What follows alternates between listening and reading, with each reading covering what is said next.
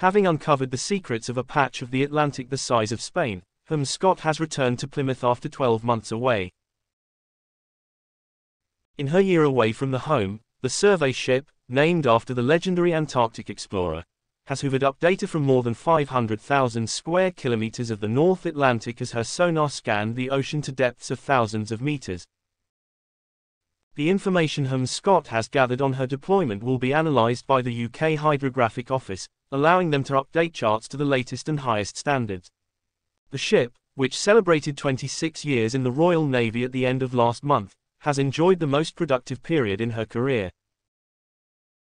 Since she left home in July 2022, she's traveled 45,000 miles, surveyed an area of the sea floor equivalent to the size of Spain, or twice that of the UK. Her efforts have earned her Surface Flotilla Excellence Award and Efficiency Pennant for 2 years in succession. Operating at thousands of miles from help, my crew have pulled together and shown remarkable resilience and determination to overcome many challenges, and maximize our operational capability to deliver record-breaking results, said HMS Scott's proud commanding officer Commander Tom Harrison. Each crew member can be hugely proud of their achievements.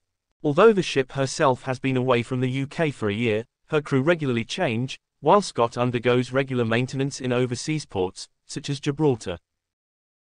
HMS Scott will now undergo some maintenance in her home base over the summer before returning to the Atlantic later this year for further survey work and another year of data gathering ahead of her life extension package in 2024.